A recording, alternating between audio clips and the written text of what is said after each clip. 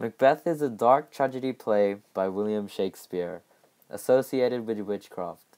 It is a story of ambition and arrogance with power and hope that is beset by magic during a time of violence and swirling evil.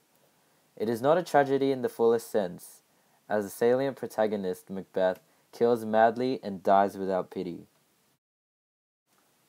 Macbeth, the cruel, desirous Scottish general, is a brave and powerful soldier who fell into the large trap of temptation to fulfill his dreams and ambitions to overthrow King Duncan off his throne through his dreadful acts of regicide. This zealous man is introduced as a hero in the army of his country and has great honor from the king.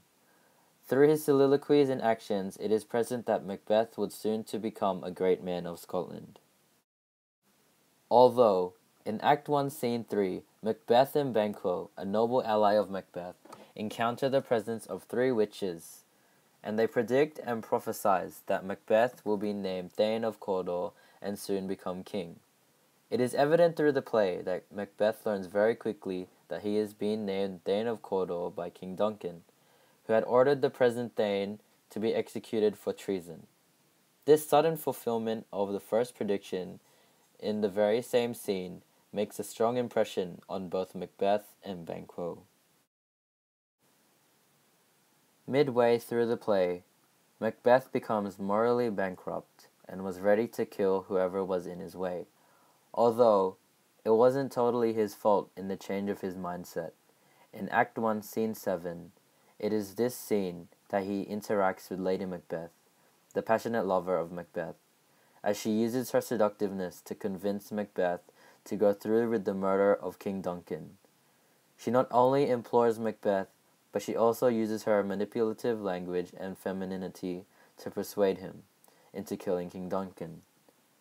The thoughts in Macbeth's mind became convoluted as he lost his mind. He became egocentric as he began always thinking about his own ambitions and desires. To conclude, Macbeth's wife went mad due to her part in Duncan's murder. She was extremely depressed because of this guilt, then dies in the light of the fact of her madness. Macbeth is then in grief of his wife. However, he does die later in the play in a battle between him and Macduff. It is his adaptation to the mental torture he experienced was an important facet of his character used to maintain his tragic achievement.